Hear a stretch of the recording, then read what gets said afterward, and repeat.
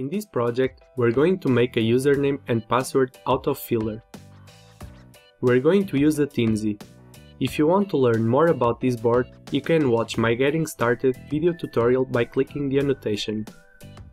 If you don't have a Teensy, you can also use an Arduino Leonardo, because that board, when connected to a computer, can act as a keyboard.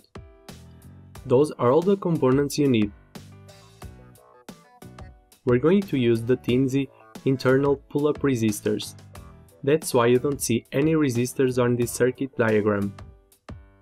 Before you upload your code, make sure you go to the Tools tab and select your Teensy version. Then select Keyboard plus Mouse plus Joystick. You also need to change this code with your usernames and passwords, and then hit Upload.